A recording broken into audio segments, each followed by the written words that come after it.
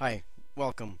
Today we will be discussing how to create desktop icons for your applications or for your desktop theme on Ubuntu Linux or any Linux distribution that has a gimp image editor installed with it. So let's go ahead and start. First things first, what I'm going to do here is right click on my image. I'm going to select open with, and I'm going to choose gimp image editor. As you can see here, GIMP is loading our image, and we have our image right here. As you can see, it's rather large for a desktop icon to be used. So what we're going to do here is remove the background and scale the image. So first things first, we're going to our layers window. If you do not see this on your screen, go ahead and hit Control L, and that will pop up your layers window.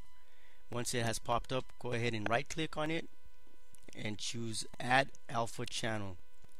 What this is going to do is add transparency to our background once we remove it. So let's go ahead and remove that. Next thing we do is hit Select, choose All, go to our fuzzy select tool here on our toolbox, click on the background, and as you will see now that the image is entirely highlighted with the dotted little lines, we're going to go ahead and remove the background. So let's go to Edit and select Clear. As you can see, the background has been removed. So now we will scale the image. Let's scale the image by going up here to our image, select Scale Image, and let's go ahead and unbind that and select 64 by 64. Now we'll scale it now. If you see this, don't be alarmed because the desktop icon will come out as a desktop icon, and if you want to view your quality, just go ahead and select the zoom on your toolbox and you'll see your desktop icon. If any case, don't be alarmed by the fact that it's a small icon.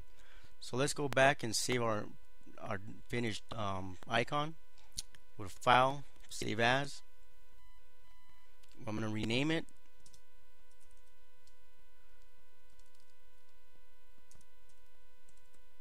Notice that I chose the PNG format. PNG format I chose because it will preserve the transparency in our background, which we want. We do not want a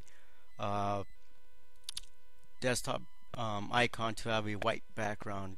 Doesn't look so great. So let's go ahead and save it. And we're going to go ahead and close out GIMP. We're going to see our little shortcut here. We're going to right click, choose Properties, click on the little box here. We will browse to our home directory, choose the image, and open it up, and we'll close this box.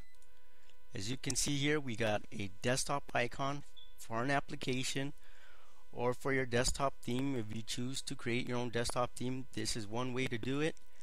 I thank you for watching, and I hope you appreciate this video and like this video. Thank you for watching. Goodbye.